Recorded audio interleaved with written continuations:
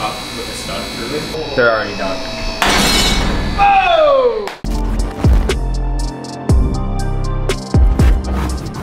Hey everyone, welcome back to the channel. It's been a little while, but we're going to be showing you a little bit of the process behind the development and design of these new Corvette rear upper control arms. We've actually been selling these for quite a while. Initially we stress test them using our computer analysis, but since we have this new machine, we haven't come up with a name of it yet. We just call it the Destroyer. With this machine, we're able to load up these arms and destroy them to the point of failure, wherever that failure may be. Now, when you have a full assembly and you have a computer simulation, it's going to show you where the highest stress points are, and the design of the arm is basically resembles where we didn't want the arm to bend, and then you create a gusset for it and it doesn't bend there anymore. So it's obviously more complicated than that, but with this you're able to test if the welds are going to fail, if the hardware is going to fail, if something else will fail outside of the actual shape and design of the arm, and it's pretty fun to do it too. You get to just overload things 5, 6, 7, 8,000 pounds and see what happens. It's a lot of fun. And then it gives us really good data. We collect the data by incrementally loading up the arm from 500 pounds to 1,000 to 1,500 to 2,000. And at each point, we're measuring the amount of deflection that's in the arm and how well it returns back to its original shape. And that information is also extremely important for the stiffness characteristics of the control arms as well. So, without further ado, these are the Corvette rear uppers. This is the process behind pretty much every product that we make. So we're excited to show you guys. It's a lot of fun on how we do that. You just got great. Put your eyes in line with the bolts. Yeah, good job. Hey, you think it'll go through this? It could. Almost forgot my safety glasses. Ah, it moved an eighth of an inch. Turn a welding helmet or something?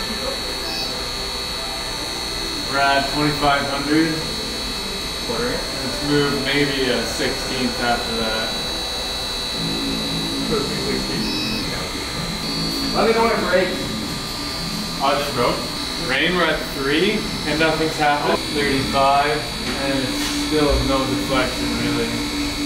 I mean, that piece of dome doesn't really replicate what would actually be there if you had tapered up with a stud through it. It wouldn't have that much leverage on it. They're like maybe this small. Right. There's my number, 4,000. Did I say 39? I was thinking 69, 69. I don't like being at eye level with it. 5,000. We're at 5,000 pounds with 3/8 deflection overall. That's really good. And there's just the slightest, I mean, it's holding 5,000 pounds. There's just the slightest bow in the arm. So far, you're way wrong. No. It's going to be violent when it lets go.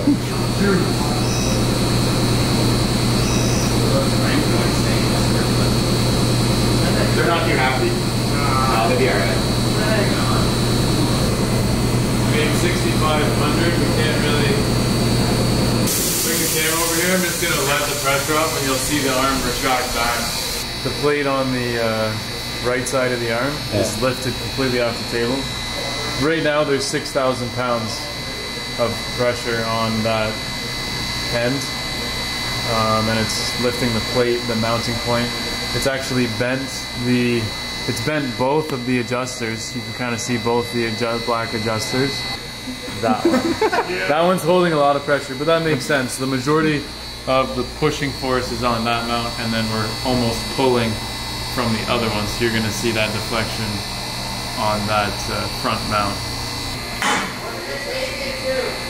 6,000. So you can see everything go back to 0. And I might just load it up all in one go, just for the video, up to 6,000 without stopping. Because here on our chart, we just load it up by 500 pounds, and then we measure the deflection at each 500 pound increment. And it really didn't deflect much. Overall, it moved 3/8 of an inch, which is literally nothing at 6,000 pounds. Most OEM arms would be not connected anymore at that point. Okay. No, the welds all look together. And yeah, we're checking the welds, we're checking everything. It looks like those adjusters I'd be curious Has way more weld on the force if the adjusters were like at their maximum length out. That would be interesting. Like extend the adjuster all the way out. All right, I'm gonna load it up to 6,000 quickly, just so the video has like a nice Full pull.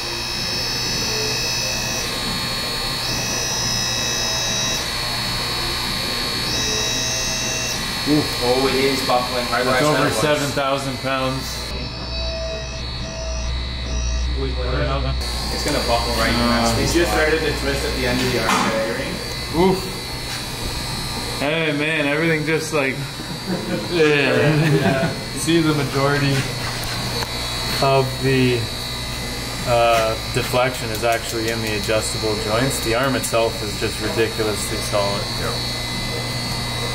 The welds are good. So, I mean, when I tried to bend the handbrake, which is 1/2 inch alloy like this, it really didn't want to bend. So I bet you would see like 8,000, 9,000. And once you get up there, you start risking, this is still pretty tight, you start risking like Everything else. these snapping and then things flying, and we don't want to like destroy our stuff above and beyond. Anything anything over 5,000 pounds is way over what it would need to be. So like if you hit a wall, then the force direction is going to be pushing it into itself. It's a bit different. This would be like your load that the car would be putting on itself under acceleration and braking, would be like this. But on impact, I mean, this is just to show you the integrity of the welds, and I can assure you these adjusters have never bent like that, and we use them all on all kinds of kids. So to see them bend already says this arm has seen more force than what any other arm has already seen, and it's still holding true. So yeah, it's good. It's a good test. Whatever's left in there should still. Well, we can try it. Yeah. And I set all this up. My Gonna setup be didn't even interesting. fail. I think that because you welded these in the wrong spot, Except for putting the if someone actually installed these, they would have to be this far out. Just because you put them in the wrong spot. Okay, chill. You did put them in the wrong spot. Yeah, you put it just because like you did it wrong. Oh, these are wrong, right? Yes, I'm aware. Yeah, I'm like, let's break those because they're wrong. Can I see this for a second? Rain's just crying in the background. We're just lengthening it way out To simulate it being lengthened out on a car. You probably wouldn't ever run them this far out, but we're just gonna see what happens. So pretty much, the longer you thread out these double adjusters, the less amount of heim joint or rod end is inside of the arm body itself. So the heim joint's only this long, and it's probably outside of this casing now. It'll just bend right after the heim joint's end, which is right, should be right around there down. I'm not threading. So we should just start to see that failing. Okay, go right to 7.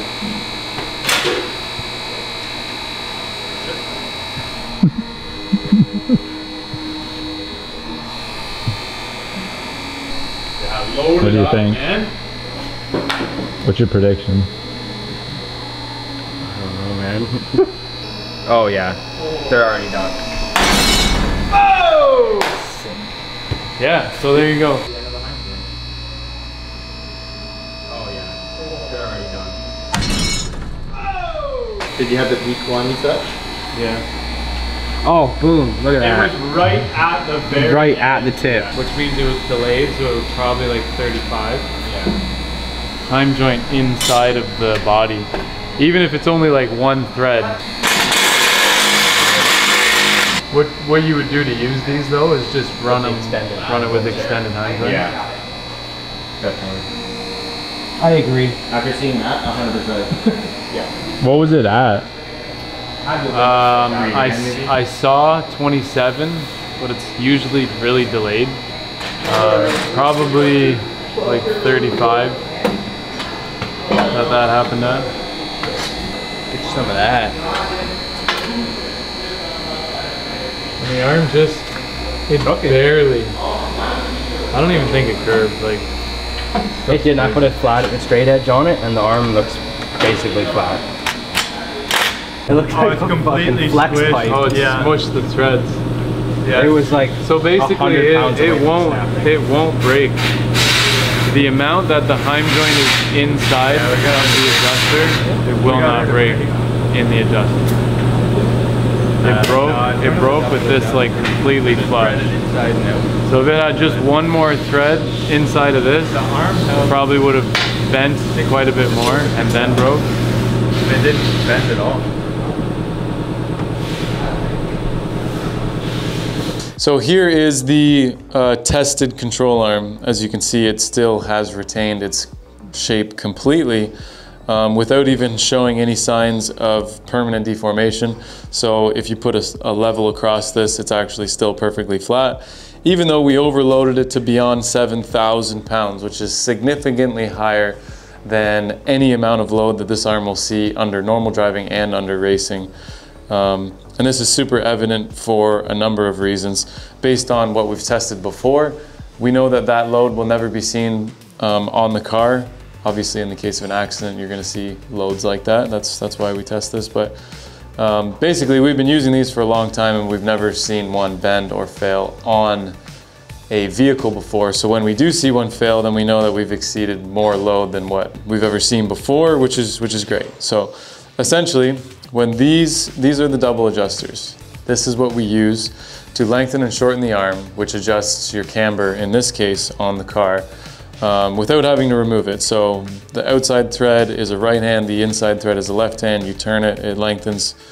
They're a beautiful thing, but the problem is if you adjust them so far out that the rod end inside extends beyond the housing of the control arm, that is the weakest point of the control arm, because when the threads are not engaged inside of itself, it just creates a thin wall tube. Basically, you're relying on the integrity of just this threaded adjuster and not the rod end itself anymore, as you saw on the video. So when it was within a safe adjustable range, the arm was able to withstand over 7,000 pounds of force. And over 7,000 pounds of force, you're gonna see things to start to catastrophically fail, like straps or other things that you don't really want flying off. So we've exceeded what we wanted to see, which is based on the original components, is around 5,000 pounds. Original components start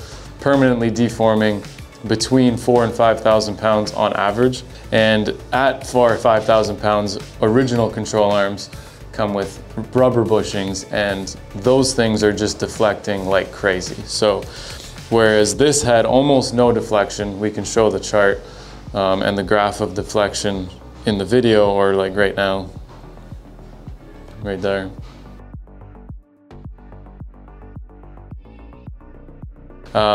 This arm had little to no deflection, especially when loading it up. That's because this is a bearing mounted control arm. They're solid bearings. There is no room for deflection, whereas the bushing ones are gonna move a lot. The bushing, the rubber on this side is gonna compress, the one on this side is gonna extend, and the arm's gonna rotate and allow that wheel to move a lot, especially up in that range. So the deflection, there's no comparison. This is a far stiffer and higher performance control arm. And then beyond 5,000 pounds, you start seeing those control arms bend and fail. This saw over 7, so it's well within the range of the welds holding, the control arm structural design holding. And when we extended these out further than their safe adjustable range, that's when we saw an obvious failure, which is basically this broke right just after the rod end's length. So the rod end was only inside of this adjuster, right where this broke. Yeah, the other piece is still in there. So you can see that this broke off right there. It's cool to see this stuff actually fail and then have measurable data to go off of with like seeing it happen firsthand. And this is what we take in and use to improve on further and future designs. There are definitely instances where somebody wants more adjustable range within the control arm that we already sell, and the solution to that would be, well, we know that the body of the control arm can handle the load. What we should do is how do we get more thread engagement inside of the body of the arm and inside of the adjuster? Well, we do have extended rod ends that we can sell for additional cost if somebody wants a camber range outside of what this can allow. So with that, we know what the range is, we know what the limits are. Now we can sell a product confidently and know that it's gonna work for you. So right after this video, a couple days later, we're gonna be installing these onto my C6. Showing you the installation process and how easy it is to adjust and tune your alignment. The biggest thing on these Corvettes is when you lower them that they gain camber, and for drifting, that's bad. We have a lot of camber wear on the tires and we're not using the full tire while drifting, and it's kind of wasting the grip or the tire life that we can get out of it. So we want to extend these arms a little bit and bring in the lower as much as possible to square up those wheels so that we have good camber wear on the tires and we use the full tire every time. You're gonna need these to do that. So these are gonna be a big seller. They already have been a big seller. This is just an in-depth video on how we go about coming up with these. So that's it. See you guys on the next video where we do the install.